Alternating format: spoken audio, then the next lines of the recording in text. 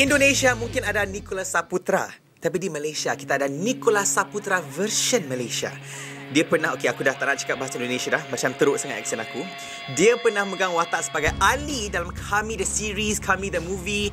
Confirm kegilaan ramai wanita. Dia dekat sebelah I sekarang ni, Syarul Ezani. Hello. Tengok betapa misteriusnya dia Dah lah menghilang daripada social media punya lama, menghilang daripada lakonan punya lama. Lepas tu dia punya vibe pun tetap misterius lagi. Apa khabar Syarul Ezani? Tak adalah misterius mana. Khabar baik. Okay. Alhamdulillah. It's been a while. Dah lama sangat. Yes. Yeah. Daripada dunia lakonan pun kita dah lama tak nampak you berlakon. Yeah. Atau mungkin banyak projek-projek yang you tak promote, kita tak tahu.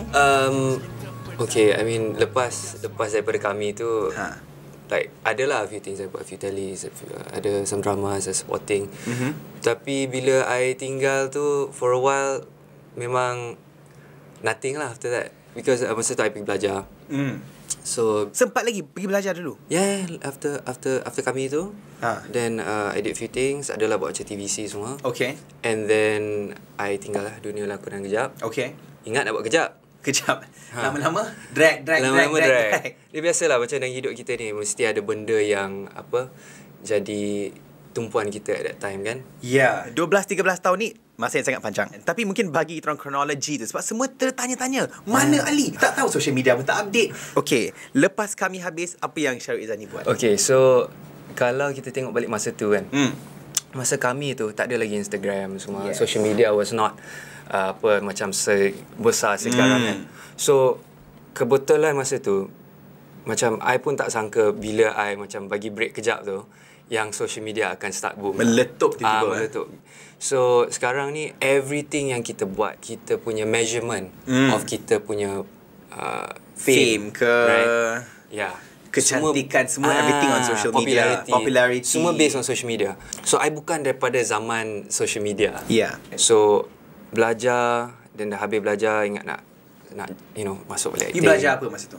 I studied business. Business, okay. Yeah. So pada masa tu, like I was thinking, okay, like maybe can get back in. So I cakap dengan kawan, and like of course Nasty and Ju, they were like, do your social media please. They did encourage me. Tapi social media. Tapi I memang macam, I'm sort of a private person, but at the same time kan, I ni jenis yang kalau I tak ada benda bermakna, tak ada benda interesting nak post, payahlah post. You know what I mean? It has to be interesting. Dan fans hanya nak tengok Ali beraksi kat TV balik.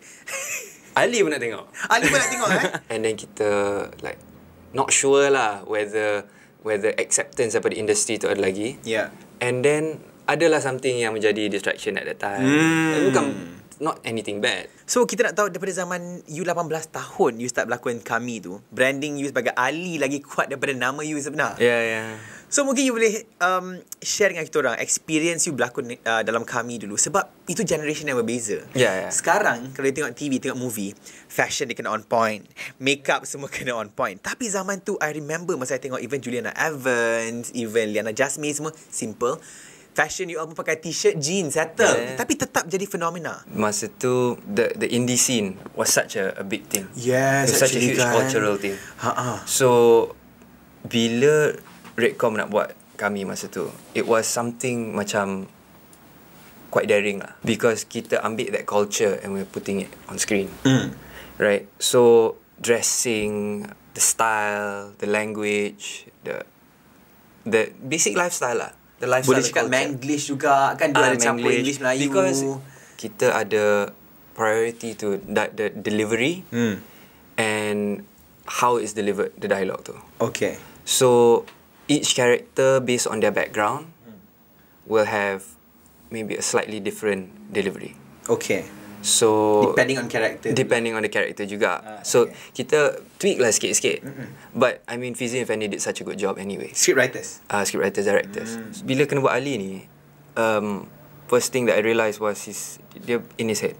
He's always in his head. He's always stuck in his own mind, in his own emotion. Dia kan macam budak muda yang emo-emo sikit, yang macam ada banyak mungkin family issue ke complexity dia banyak sebagai Ali ni. So to carry that berat juga. I mean for me like it was berat at that time, because like I boleh ambil je what I know, because life experiences tak banyak lagi. But it was easy in some sense to have the cast that we had. Because we all became really good friends. Sampai sekarang tak? Sampai sekarang we still have a group. We still, every once in a while we disturb each other. That's it. Kita kena ada reunion kami ni.